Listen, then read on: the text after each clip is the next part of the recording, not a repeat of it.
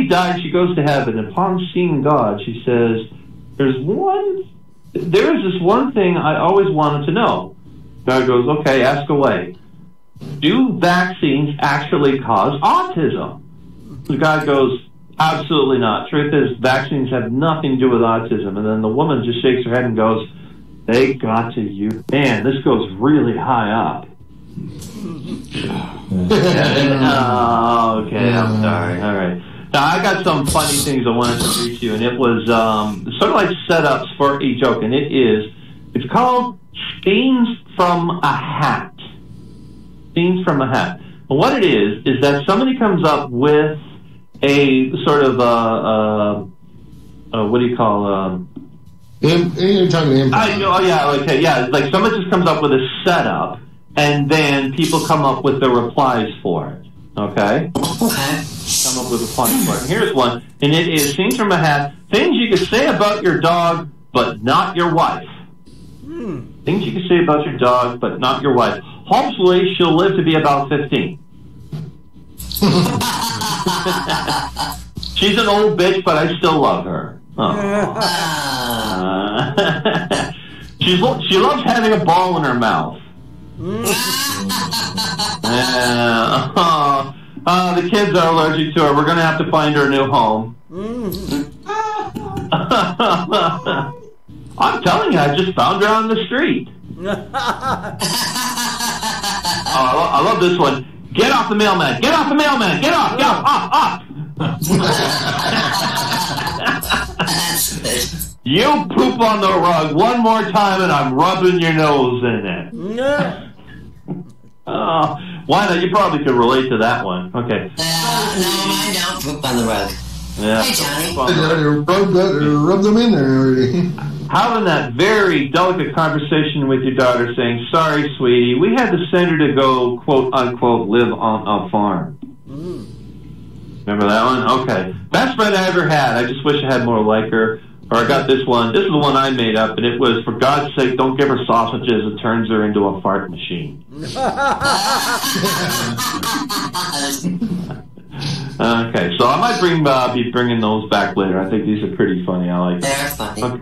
Now, here's one. Okay, a man walks in through the front door after work.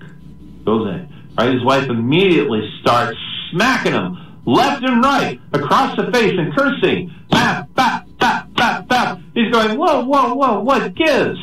Right, the smacking intensifies briefly, and then she lets up and she's trying to catch her breath and saying, I picked up your coat from the dry cleaners earlier today, and I found this in the pocket, the wife exclaims. And she presents a small slip of paper with a woman's name on it and digits on it.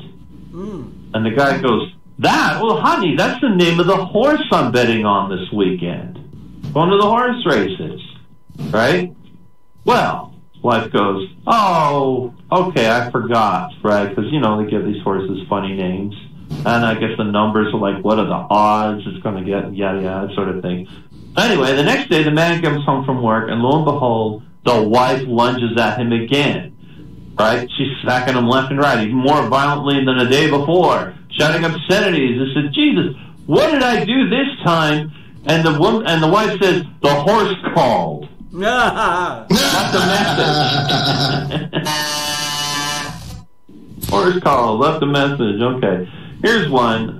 Picked this up recently off of Twitter, and it was, someone said, I don't believe in bros before hoes or hoes before bros. There needs to be a balance. What I would call a homie-ho-stasis, if you will. Homie-ho-stasis. Okay. Right, now here's one. Somebody came up with, this is an idea that someone came up with, and it is a practical joke you can use to play on your phone. Right? Once bored with a conversation, ask the recipient to help you with a joke, and start off with, what has a small dick and hangs down? The typical answer is what? A bat. Because, it hangs upside down. Oh, what has a big dick and hangs up? I don't know. And then you hang up on them.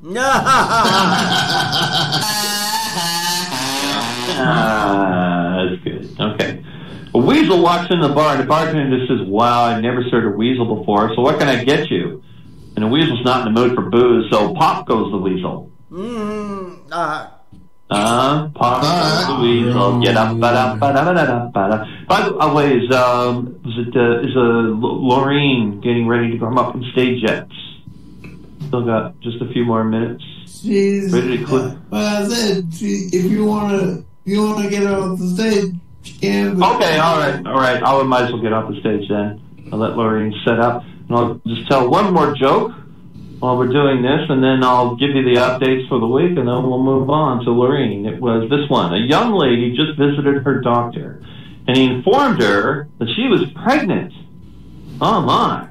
The young lady had been married for 10 years and wanted a baby very badly. This was very welcome news, right? She sat on the bus, and on her way home, she felt that she had to share the good news with someone because she's just bursting at the seams, right? The gentleman sitting next to her seemed as good as anyone to share the good news with. She said, I just received the best news you could ever imagine. I have to share it with someone or I'm going to bust, right?